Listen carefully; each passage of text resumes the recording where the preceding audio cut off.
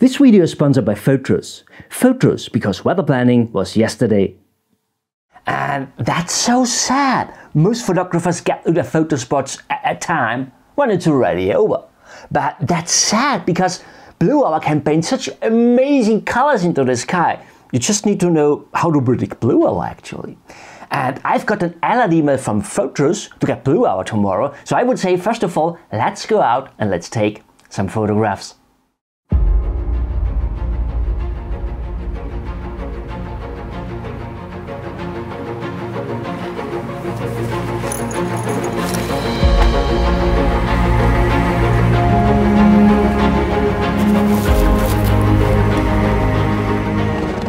My friends, a very good morning. Today we have fantastic chances for getting blue hour. Maybe even with all its phenomena, there's even a 50-50 chance of getting pink stripe, so fingers crossed therefore. And yeah, I will tell you later a bit more about how to predict blue hour. And it's more than just having clear sky, by the way. And I would say, first of all, let's hike up there, let's have a look if we can find a fantastic composition.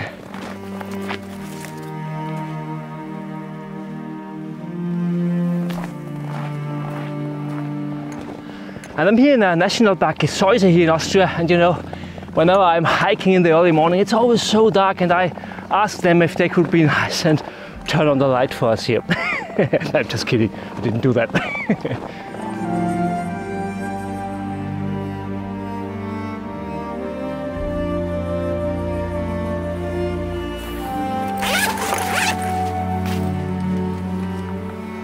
Yeah, I went already in setup. All I'd say I went in pre-setup actually, because I don't really have a composition. I mean, I have a rough composition. The thing is, yeah, when I look out there, I can't see anything.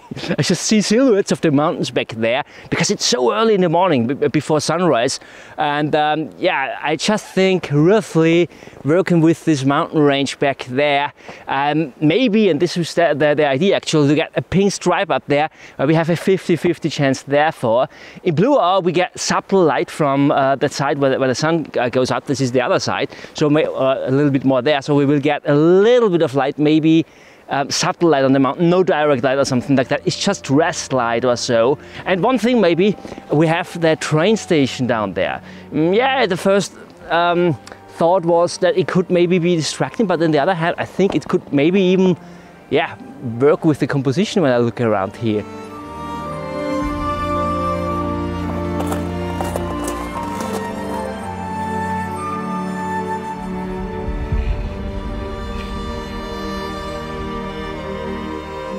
So now what I did is, before I was a little bit more back there, it didn't really work here with the train station. Yeah, I don't get it really into the right place, and I can't move all too much with the composition. I don't have all the possibilities here I would like to have. Also here it's quite complicated because we have lots of bushes here, and when you look back there, the mountain at the left hand side starts already to get nicely subtle illuminated. From that direction there's a yellow, an orange stripe in that direction. We can't see it because we are behind the mountains, but this illuminates now our mountain back there, and I hope afterwards, I mean, I can't start here right now, but that doesn't mean all too much. Hopefully later we will get also a pink stripe. We will see. So I would say I will take the first exposure here now, and I zoomed in a little bit more. I don't take the station in. I think it works quite nice from here. So let's try for that.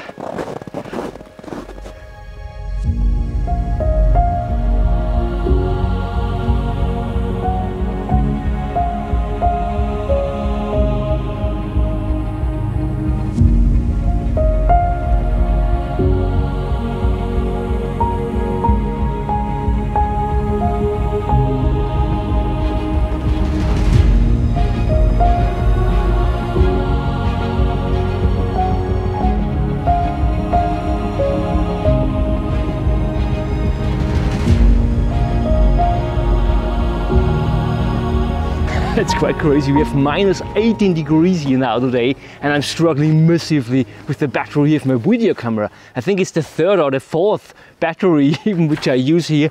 And yeah, just quickly, when you look back there here now, it starts now with the pink stripe, just subtle. I'm not sure if you can see that here on this camera. I see it here with my eyes, and with the raw file of the camera, we anyway can bring this out a little bit better than. And I would say before it goes away, let's make the click.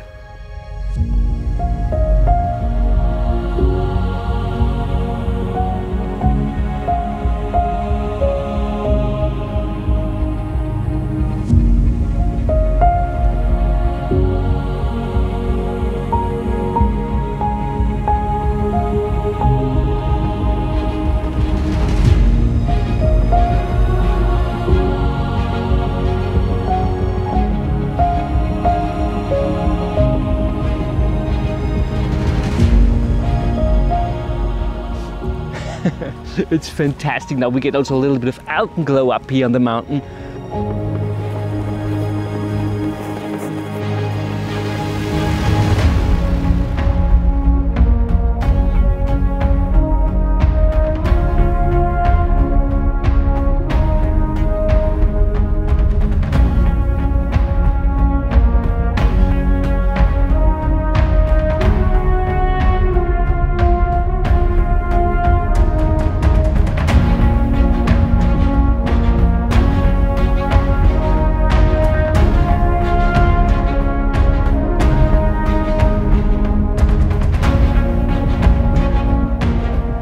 The thing is, I mentioned it already before, I wasn't 100% sure about if we would get pink stripe today. It was a fringe situation. I will definitely also upgrade the algorithm or optimize the algorithm for photos so that also you are able to predict phenomena like a pink stripe. I will tell you later how you can predict it also without photos, of course. So what I did is, because I wasn't sure that we will get it, short before I got the pink stripe photo, I changed lenses. I got my long lens over on my second tripod here, which I have primarily for my video actually, so I was not able really to film it. I had big troubles with my second camera, my vlogging camera here. I'm not sure how much footage was possible, but however, I will show you the photograph right now, and then I will go over back to my office and I will tell you a little bit more about how to predict blue hour and yeah, pink stripe.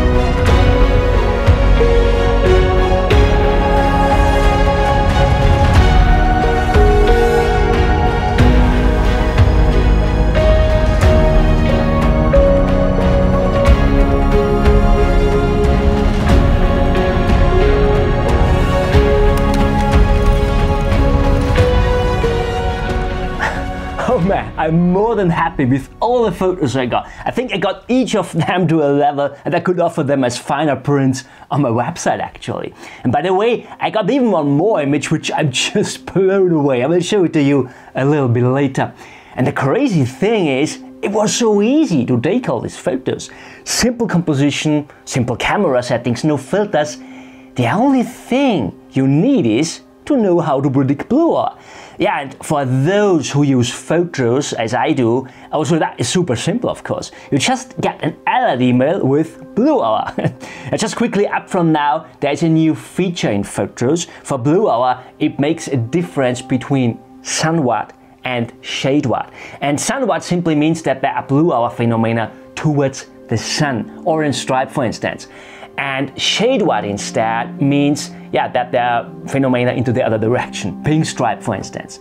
Orange stripe, sun, pink stripe, other direction. How simple is that? And there are more weather phenomena in blue hour, not just orange and pink stripe. That's the base actually. It defines the direction and the color of the light we get in blue hour. Orange stripe affects with the direction of the sun, and pink stripe affects against the sun.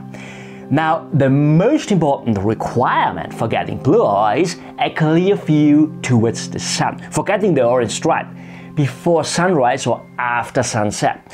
So you can't predict that by using weather apps, obviously, because that is a piece of information you simply don't see inside an app. You just see if there is clear sky at your point, your location, but you don't see if the horizon is free of clouds. But that's an essential requirement for predicting blue hour. So if you don't use photos, you have to use weather maps. That's the only way it works. I will link you my favorite weather maps down in the description. They're completely free of charge, by the way. And this is how to predict blue hour. We need to get the sky free of clouds toward the sun, right? So when I'm going to photograph before sunrise, for instance, I just open the maps for cloud coverage. And I simply check if there's a big gap towards sunrise, towards east, obviously. To be safe, you need a gap of at least 600 kilometers or more towards the sun. Now, the problem is that just a tiny mistake in the map, just a little bank of clouds that wasn't predicted, would destroy your prediction. If here come clouds, for instance, although they were not predicted, you will not get blue hour. So what I also do is, just to be safe, I also check the air pressure. When the air pressure around these 600 kilometers is significantly higher than the air pressure of the area around, I know that I can trust the prediction. And I do the same with winds, by the way. When there are no strong winds blowing my air bubble away, I know that I can trust the prediction. However, by that, we just get blue hour itself predicted. A big gap towards the sun. By that, we know that we will get an orange stripe, which could look nice in an image, or we could use that just as a light source to get our subject illuminated, as I have done this morning. And the light is so subtle and nice, isn't it? I think I should really do more of blue hour photography. The light is really so awesome. Okay, but if we want to get a pink stripe, we need more than just 600 kilometers towards the sun. We need another 600 kilometers to the other direction as well, towards the west for sunrise. For sunset, all the things are vice versa, of course. However, if you want to photograph the pink stripe, you need a gap of 1,200 kilometers minimum in total. That's quite a big distance, isn't it? I think it's something like from France to Ukraine, or from Iceland to Norway, or from Minnesota to New York, or something like that. That's really a distance. Now, I mentioned that I saw a 50-50 chance for getting pink stripe this morning. I wasn't 100% sure about that, because we had a fringe situation. The thing is, we had a 600 kilometers gap this morning towards east, towards sunrise, to get the orange stripe, but we didn't have a 600 kilometers gap towards west for getting the pink stripe. We just had 500 kilometers towards the west. The last 100 kilometers or so, we had a little bit of diffuse clouds. They didn't block the light completely, they just softened it. But it anyway worked. The pink stripe got a bit soft, so it was completely usable. So just quickly, for the photos users, I optimized the algorithm for photos already so that you get pink stripe predicted also in a fringe situation like that. And for weather maps users, if the last 100 kilometers are a tiny bit cloudy, it's probably not a problem. Okay, but as already mentioned, blue hour offers more than just orange stripe and pink stripe. Short before sunrise, we get a nice alpenglow, for instance. I showed you already an alpenglow image from this morning, but I got one more which I'm really happy about. Let me show you.